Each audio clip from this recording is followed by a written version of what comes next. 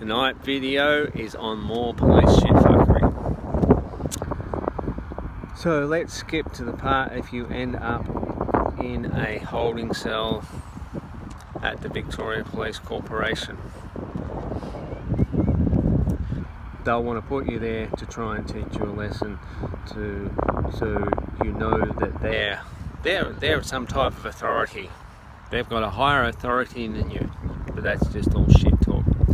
So don't believe any of their shit talk. So for example, they'll probably tell you that they can hold you overnight. They'll tell you that you can be held for 4 hours.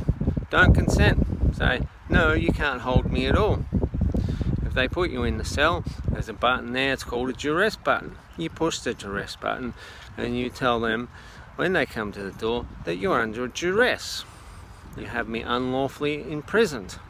And then they'll go away, you just keep pushing that button and you just keep repeating the same thing to them.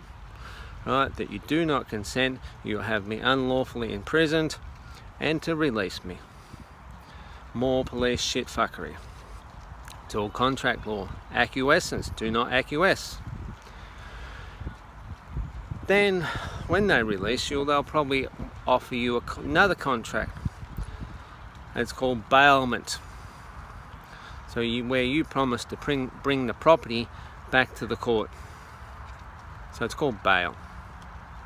So bailment is that you agree to bring a particular product or whatever back to the court.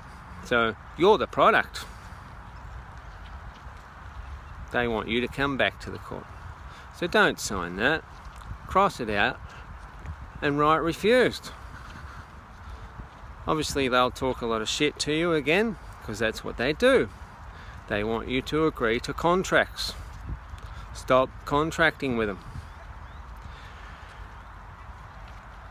What can I say? Know your rights.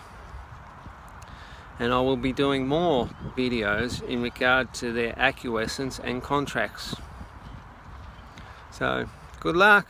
Cheers.